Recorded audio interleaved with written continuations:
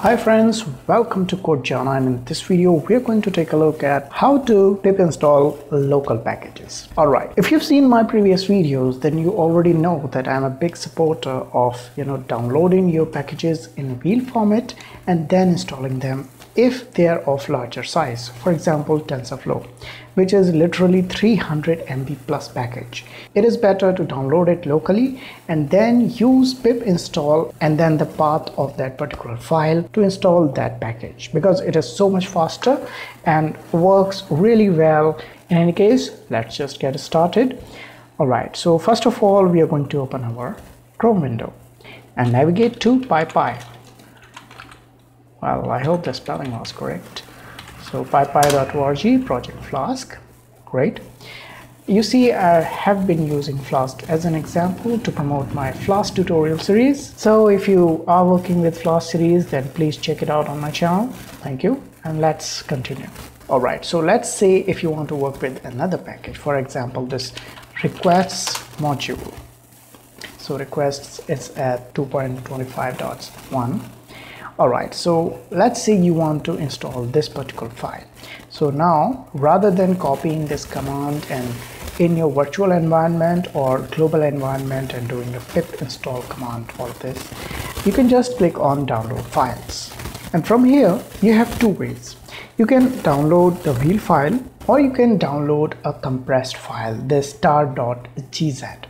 Well, by default, the wheel file is actually the smaller one, the small package here. So if you want to save a little bit of bandwidth there, I would recommend you to install this, because ultimately this Tar.gz is going to be uncompressed and then turned into a wheel format and then install.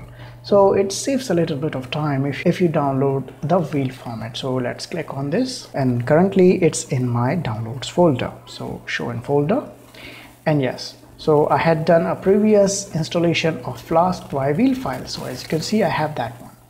And now I have this requests file as well. In the similar fashion, just to show you, I'm going to download this requests version number and then tar.gz. So it's in the same folder again, this one. So let's practice with both of those files. So I'm going to open cmd. Alright. So for practice, I'm going to create a new folder in my desktop.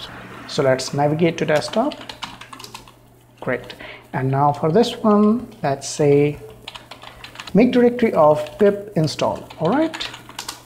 There we go. So let's do a pip install here. And now we are in pip install folder, and now we are going to create a virtual env, because I do not want to mess up the global libraries of Python. So this is the best way, and I have a video on virtual env in the description, so please check it out if you don't know how virtual environment works. We are going to activate this virtual environment. How do we do that? env scripts and activate. Great. So this little env at the left corner is going to tell us our environment is currently active. Great. Now ideally we would do this pip install and Flask or requests or any other module. Anyways, we are not going to do that. We are going to, add the path of this wheel file first. So to do that, press Shift on your keyboard and then right click the wheel file. And now we want this option, copy as path. There we go. And now you can simply Control V and all of this path, and you don't need to edit anything. Don't even remove the quotes.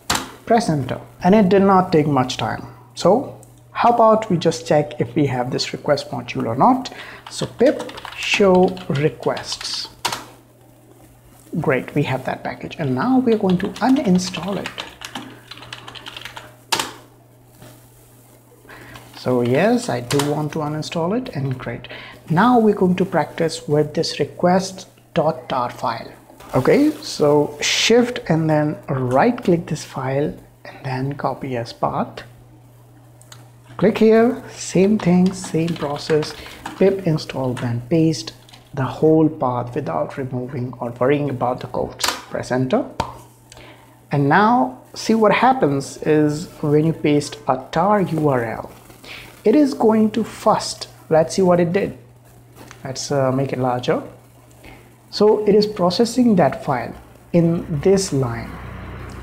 currently, since we have other libraries installed, it is going to come up to here, and here this request.read file has been created here, and above you can see where we installed this via wheel file. So here you can see that it just started processing this wheel file.